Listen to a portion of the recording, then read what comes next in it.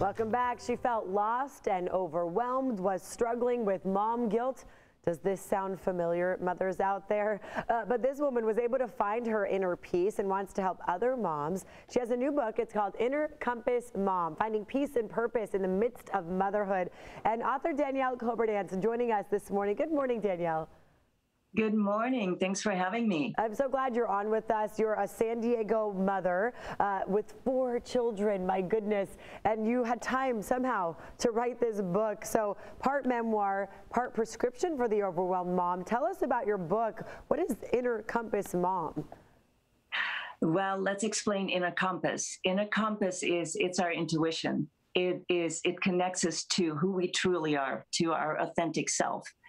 And when we follow a path when we follow our inner compass, we follow a path of inspiration, meaning, purpose, joy. So to me, what an inner compass mom is somebody who knows she has responsibilities, taking care of her family, but she also has responsibilities to take good care of herself and to check in with herself regularly to see what it is that she needs, what it is that she wants to maybe increase in her life, maybe reduce in her life, and really to listen to that intuition. Okay, so I was looking through the book, and one of the quotes that stood out, I had to reframe my beliefs around taking time for myself. I had to view it as an investment in myself. How do we do that? How do we figure out when to do that? Well, it's a journey. First of all, it is a journey.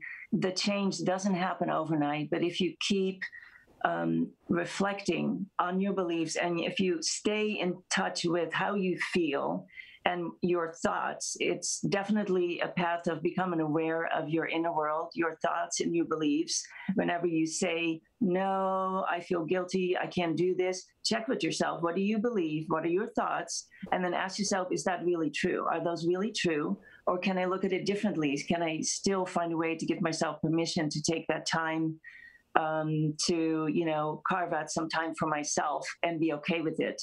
So I woke up during the spiritual awakening. I woke up to a lot of these false beliefs and was able to reframe a lot of them, which helped me greatly in my life. Yeah, of course, we talk about mom guilt a lot. You don't want to even take an hour to just work out, read a book, do something that's just you on your own because you feel guilty that your kids need you. How do we handle that?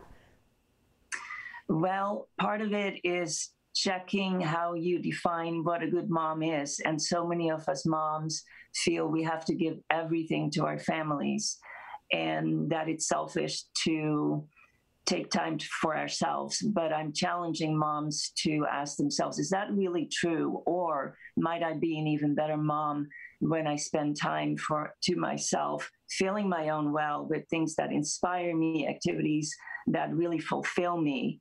And then when I recharge because I'm doing things for myself, maybe I can even be more present with my kids. So I think it's very important we take time for ourselves and pursue what it is that we want to do.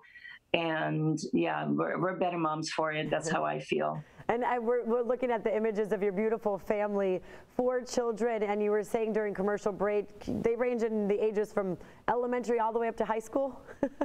Yeah, and beyond. Yeah.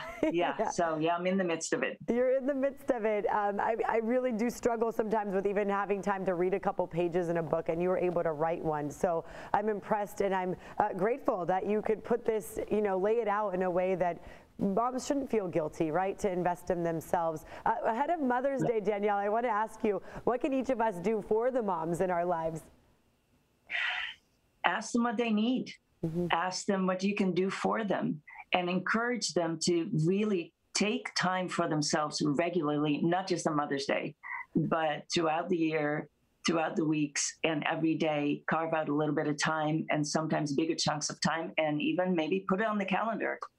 Set a date with yourself to spend time alone pursuing what you want to do. That's great. Encourage them. I love that idea. Mom, what do you need? That's like music to a mom's ears. Also, real quick, if you could tell us about the book launch happy hour that you have going on.